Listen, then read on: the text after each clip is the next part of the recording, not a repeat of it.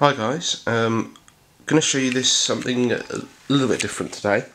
So I'm showing you this heater, and why am I showing you this heater? Well, this is a type of heater that's quite common in the UK, but has seen relatively little use outside. So let's show you how it works. This is what's called a night storage heater, and we'll take it apart in a minute. But it stores heat using electricity overnight, and then release it during the day, and there's not much in the way of controls on this particular one, just a single boost button, and I'll show you what that does later. Okay, so that's the front panel off, and what we've got now inside is this internal cover, which is sort of a galvanised plate, and at the bottom we've got the power input here, and one's marked restricted supply, which is here, and this is the nighttime supply, and there's a second supply which I think is probably behind another cover. Can't quite see it at the moment. And you can see in here some heating elements, and then there's a separate fan heater at the bottom. So let's take this apart a little bit further, and I'll show you what's inside. Okay, so that's the cover off, and you can see that there's this white mat on the top. Let's just get in nice and close.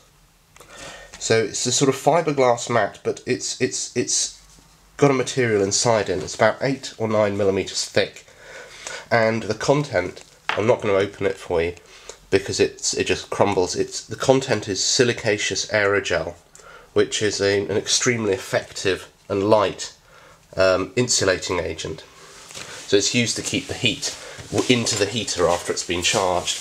And the actual heater itself is filled with these bricks. So there's a total of 12 iron oxide bricks in here. So let's go and see if we can take one out. I'm going to need both hands, I'm afraid, because these are really heavy. So just one moment. So there we go, one of the 12 bricks has been removed from this medium-sized heater, and it's sort of a reddish brownish colour from the iron oxide, and you know, it's not particularly decorative, it just serves purpose, and it's really heavy. I can barely lift it with one hand. It must weigh about 15 kilos. So there's 12 bricks in there. The whole heater weighs nearly 200 kilos, and you can see the construction here. So we have bricks at the back, a heating element, another brick at the front, and this particular heater has 3 elements. Each element I think is 750 watts. So this is a 2.2 kilowatt heater, and they come up to 3 kilowatts. So a 3 kilowatt heater would have 4 bricks, and a 1.5 kilowatt heater would have two sets of bricks. Okay, so I've taken the bottom panel off. Now, what makes this storage heater different to the ones that most people are probably familiar with? And it's the fact that this has got a few extra bits. So at the bottom here we've actually got a fan heater. So we've got a sort of nichrome wire element on the front, and at the back there's a centrifugal blower driven by a shaded pole motor.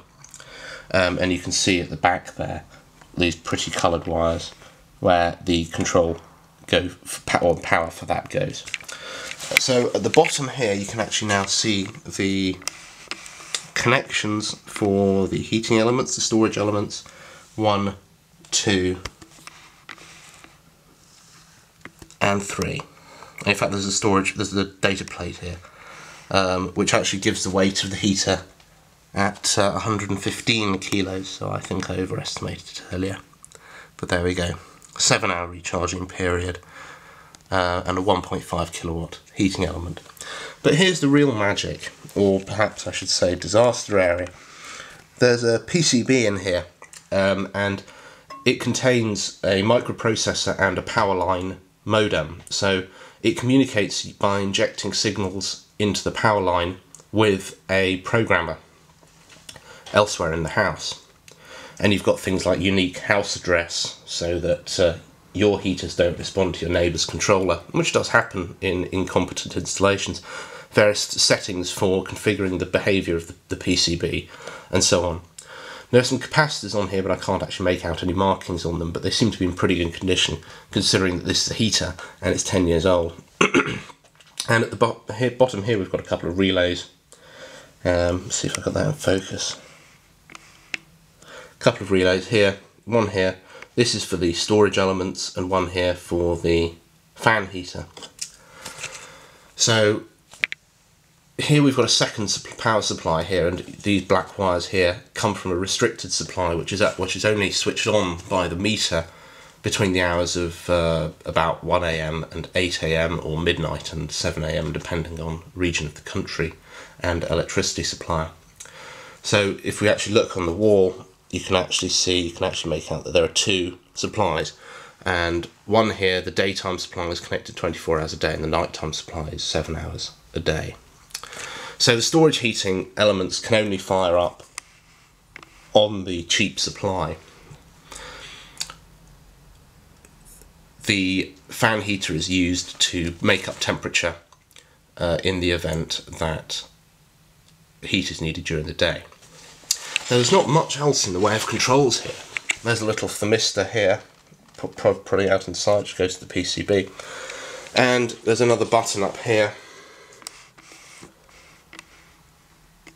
which is used to boost. You press the button, it sends a signal to the PCB, which sends a signal to the controller, which adjusts the temperature. What else have we got in here? Well, there's a little flap in here, which isn't actually used on this particular model. You can get these with mechanical controls. I've got one with a mechanical control. I'll probably show you that a little bit later. So there we go. Storage heater. There are multiple models of these advanced ones. This is the lower cost one here with just a fan heater at the bottom.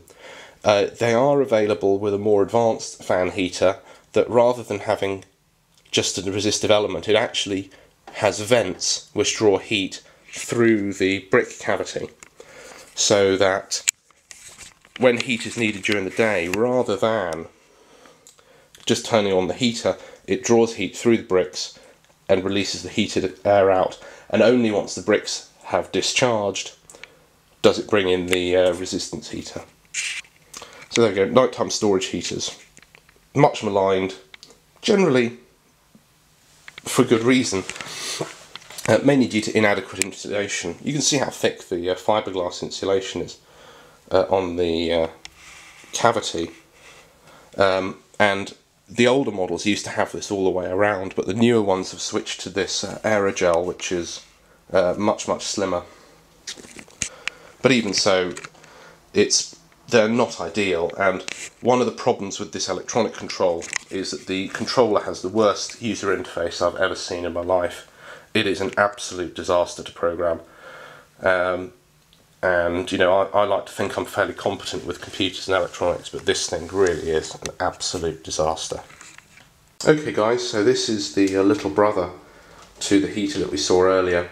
I've already taken the front cover off because just to save time, but this one here has got slightly different controls. So let's have a look on here. So we've got an input control and an output control, and I'll tell you what these do. So they come here to this control panel, and this is an electromechanical control panel.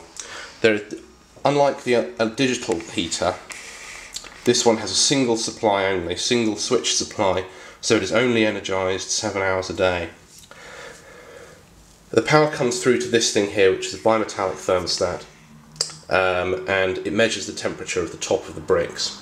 When the bricks charge up and reach an appropriate temperature as described, as set on the dial, the thermostat turns off the storage heater and keeps the charge at a predetermined level.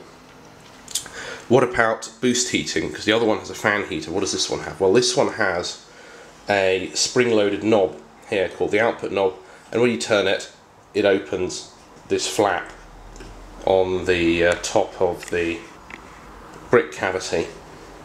Turn the output up, flap opens, turn it down, flap closes. So there's quite thick fiberglass matting insulation in the top of the cavity. By opening the flap, you allow the heat out more quickly. And that's it. There's absolutely no other control or electronics or anything in here. It is just a simple resistive element switched by the meter and by this single simple bimetallic electromechanical thermostat. This one, much simpler device. Those PCBs, you can't get them anymore. They've been discontinued. They're flaky, they're buggy. The user interface is absolutely dire. To be honest, I want to get rid of these heaters, but actually, and I've been thinking of replacing them with an air source heat pump, but that's not with its own problems, as I'm sure people like Aussie 50 and Heavy Diesel will say. But you can now get retrofit kits to fit the mechanical controls to these after you've removed the PCBs. So that might be what happens in the next couple of years. Okay, well, have a nice day. And this is the controller. I can't really get a very good view of it from here. This room is very, very small. It's only really a little cupboard. But you've got it's got zones, so it's quite fancy. You know, it meets all the sort of fancy marketing stuff. You know, I've explained them here. Number 1, living room. Number 2, main bedroom and ensuite. 3, small bedroom, main bathroom. You know, fairly straightforward sort of stuff. And even tells you off, and you can turn it on and off like that. The problem is actually programming the temperatures in is a nightmare. You've got to use slidey switch. All 9 buttons are used during the programming for each individual zone. It's just the biggest flipping nightmare of a system I've ever seen. It's the most difficult system to program. People moan about programming VCRs and stuff. This thing is outrageous. Absolutely outrageous. The people that designed it really don't deserve to be in business. It's absolutely appalling. I mean, this property has been. I've rented it out. The last guy that was here had was doing a PhD in electronic engineering. He couldn't work out how to use it. It's that bad. It really is. So it really needs to go. It's shocking. Electromechanical, I think, is probably the way to go. Failing that, rip it out and upgrade to something more efficient, because resistive heating is of course not very efficient, even if it does use cheap off-peak electricity, which is, you know, around about 60 to 70% discounted over daytime electricity. But I do worry about refrigeration equipment a bit. So that will be all for this video now. Have a nice day.